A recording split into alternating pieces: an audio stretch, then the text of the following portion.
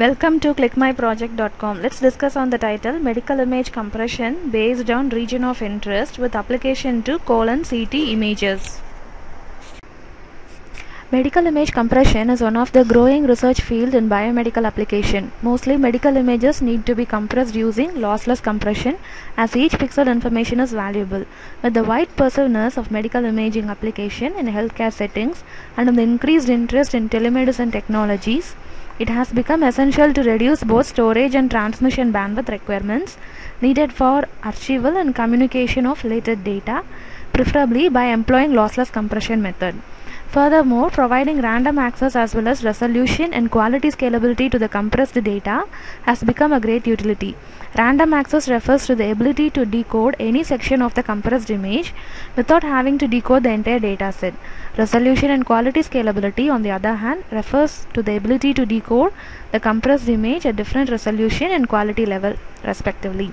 Thus, we propose a new technique on compression based on medical images.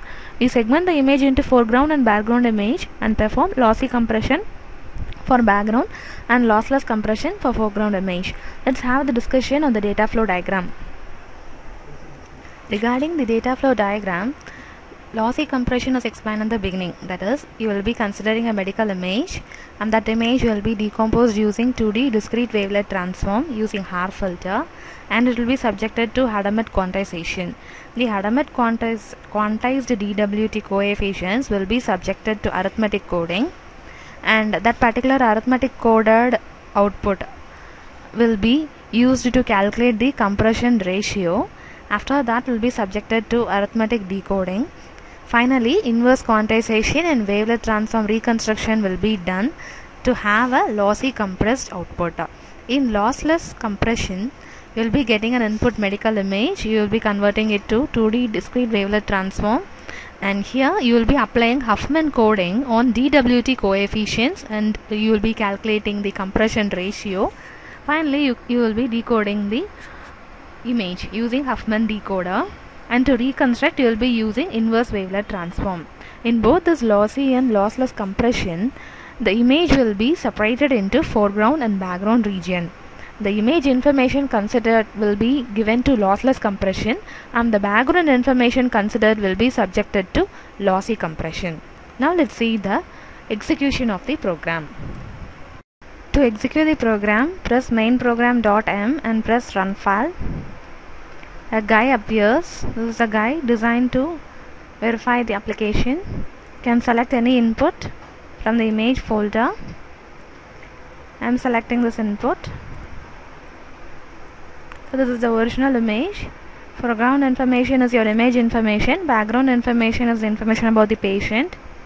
This is an enhancement done to increase the contrast level of the image. Now the background separation. This is the background information. This is the foreground information. And now lossy compression for this background image. This is the lossy compressed output of the background image. What we have discussed in the data flow diagram has been implemented as an algorithm here. And for lossless compression, this foreground image will be subjected, and this may take some time.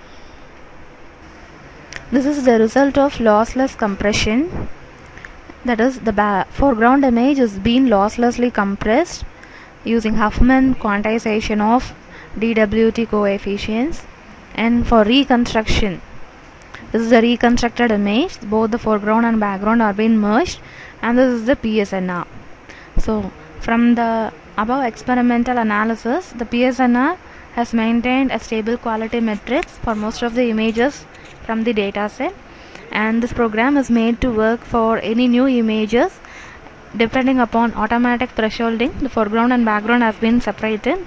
So this kind of image compression where both lossy and lossless can be implemented is very well applicable in place of where the transmission bitrate is to be reduced and the memory has to be saved.